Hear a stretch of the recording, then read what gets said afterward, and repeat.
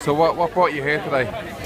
Well, mental health has been an issue that's been to the forefront of the news and the media and kind of general discussion in Ireland. I think for the last year or two anyway, it's been right up at the top of what everyone's been talking about in terms of their agendas, and to think that they're now cutting the mental health budget despite how important it is and how much it's been talked about is it's not only a shame, but it's also kind of just quite stupid, really.